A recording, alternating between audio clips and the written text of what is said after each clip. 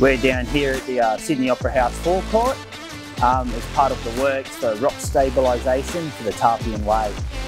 It's a two-stage project, and the first stage is rock stabilisation works, which Heritage Stoneworks has engaged GSS to undertake the works for us down here. On site today we have GSS drilling core anchors and pins in the wall and are progressing quite nicely in stabilising the wall to enable stage 2 to be able to start. GSS have been fantastic in coordinating and adhering to all the requirements and safety that is needed down here in such a significant area, and the relationship has been moving along quite smoothly. We're ahead of program, including variation works, and looking to finish a couple of days early, which is fantastic for us, the Sydney Opera House Trust and the Royal Botanical Gardens.